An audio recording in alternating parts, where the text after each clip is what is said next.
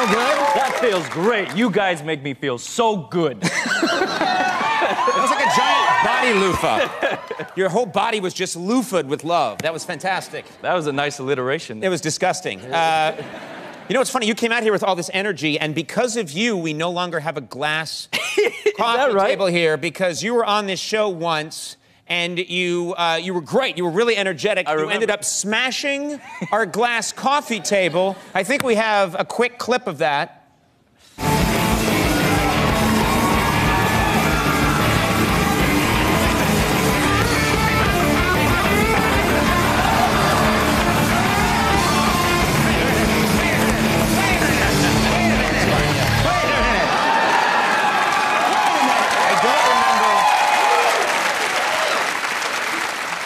So I don't remember why Andy was wearing that wig. The idea was because I played a character called Hesher in a movie called Hesher, and we were going to headbang. So you asked me to headbang, you put on heavy metal music. What do you think I'm going to do? I know. And so anyway, because of you, we now have the Joseph Gordon-Levitt rule, which is they replaced it. Our set guys replaced this with an indestructible polyurethane. You changed your set for me? For you, we now have something. You can't break that if you, Andy. You're just teasing him. I'm not. I'm not. It's good to have you here. Don't smash it. Don't try to smash it. You'll hurt yourself. But it won't break if I did. I don't. I'm told you can't break. No. What are we doing? You can try. I don't think you're gonna break. You can't break it. You just can't break it. Feel that. Knock on that. That's made of. No.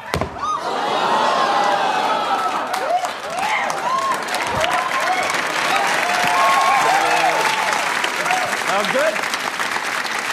That was a close call because I lied. That is that's glass. That is Tiffany glass. You almost broke both your ankles. 150 years old. You almost lost your legs. You know, I thought you were fantastic in the movie Lincoln. Well, thanks, and man. It was one of my favorite movies of the year. I'm such a history buff and Lincoln fan, and I was just how intense. I've heard all these rumors about Daniel Day-Lewis that he became Lincoln on the set for the entire shoot of the movie, that he stayed in character. Is that true? And if so, how did you work with that guy? It's kind of true. I mean, he's not ridiculous about it. He knows that, you know, we shot it in, what, I guess it was 2011. He knows it's not actually 1865. Because that would be annoying if he was constantly like, what is this device? Lights! You know, that would get old really fast. That would be annoying for a few reasons. Yeah. I don't know if this is true, but I heard a rumor that he really took the death scene of Lincoln very seriously. Obviously, it's a serious moment, but that as an actor, he really approached that. I felt really lucky to be there. That was the last day of shooting, was the day that we shot him on his deathbed. Sorry to spoil the movie, but it ends with Lincoln's on his deathbed. There's three people in the audience going, no!